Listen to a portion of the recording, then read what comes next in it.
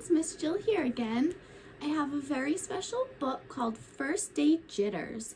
And jitters is another word for being nervous or scared. And in this book, she's scared to go to her first day of school. And I thought this would be a great book for us to read together since we've had so many home days with Mom and Dad. And we might be feeling a little nervous about having to go back to school and see our teachers again. So I thought this would be a great book to read together to make us not feel so scared about having to go back to school. All right, let's get started. First Day Jitters. Oh, look, I see a kitty cat and an alarm clock, and she has the pillow pulled over her head. Sarah, dear. Time to get out of bed, Mr. Hartwell said, poking his head through the bedroom doorway.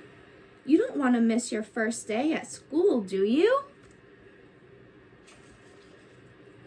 I'm not going, said Sarah, and pulled the covers over her head. Of course you're going, honey, said Mr. Hartwell as he walked over to the window and snapped up the shade. Oh, look, the doggy wants her to get up. The kitty wants her to get up. No, I'm not. I don't want to start over again. I hate my new school, said Sarah, and she tunneled down to the end of her bed. Oh, no.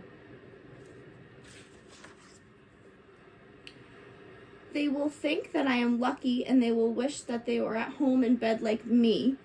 Mr. Hartwell sighed. Sarah Jane Hartwell, I am not playing this silly game 1 second longer. I'll see you downstairs in 5 minutes. Oh, she doesn't want to get out of bed, and the kitty's even under the blankets again now.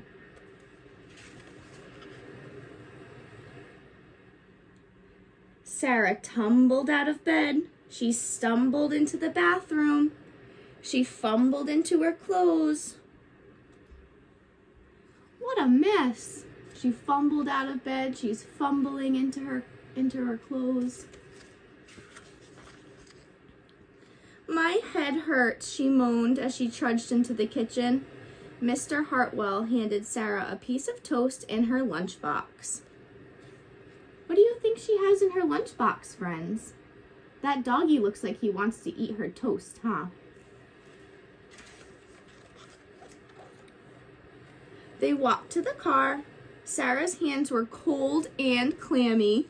They drove down the street, but she couldn't breathe. Oh, she's so nervous and so scared right now.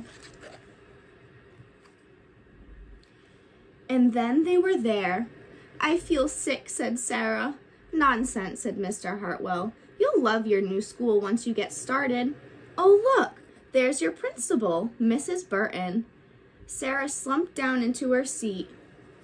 She doesn't want to go into school. All the kids are going into school. I see one kid riding his bike. They all look so happy and so ready to go to class. Oh, Sarah, Mrs. Burton gushed, peeking into the car. There you are. Come on, I'll show you around and where to go. The principal is helping her get out of the car and making her feel welcome.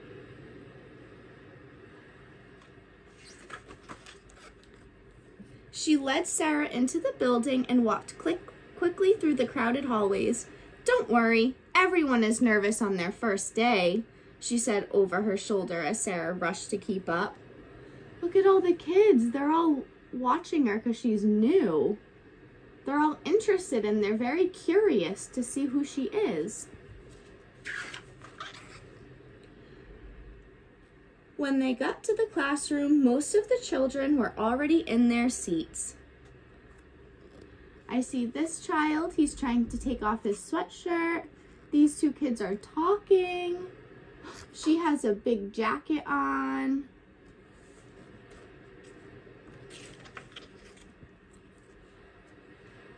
The class looked up as Mrs. Burton cleared her throat.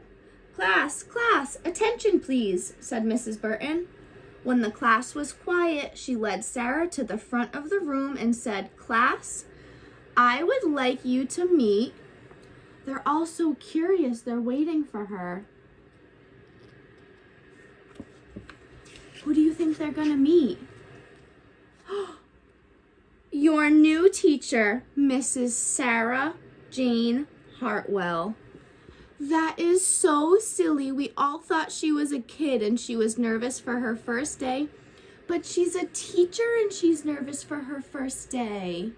Everyone gets nervous sometimes, and that's okay. I hope this book was so much fun for you guys, and I hope it made you feel a little bit better about your first day back at school. I miss you guys so much, and I can't wait to see you. Bye.